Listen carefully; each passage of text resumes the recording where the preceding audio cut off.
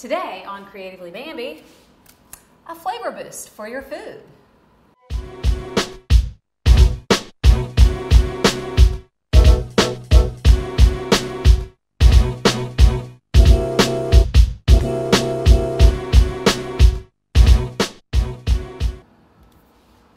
It all starts with this, a bulb of garlic. This little beauty can do so much for the things you eat every day, and what's more, it's really good for you too.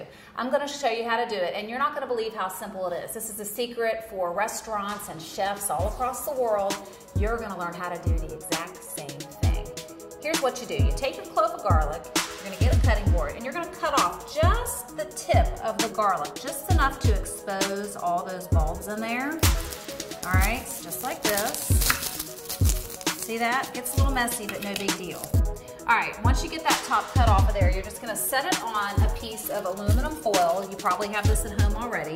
Next thing you're gonna do, you're gonna get some extra virgin olive oil, and you're gonna pour it all over the top of this bulb, just like that.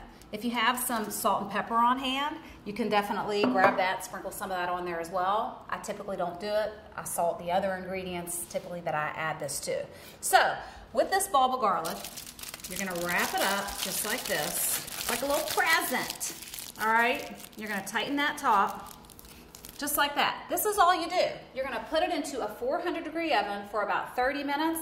I'm gonna go do that, and I'll show you what it's like when it's done.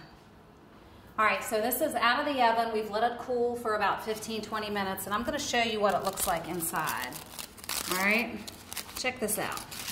It's nice and browned and kind of caramelized, so it changes the flavor of the garlic. It's not like as pungent as what you might expect garlic to be, but it does have all kinds of flavor. Now, to get it from this to being more edible and easier to eat, you're just gonna pop off these cloves. I'll just show you how to do it with one, but you can do it all at the same time with the whole bulb.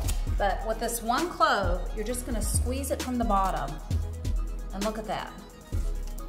All right, I'll do it one more time for you. Super easy to do.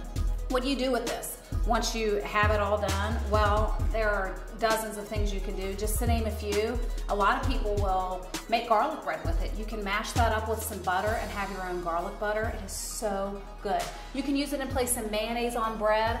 I would highly recommend kind of start it into some mashed potatoes.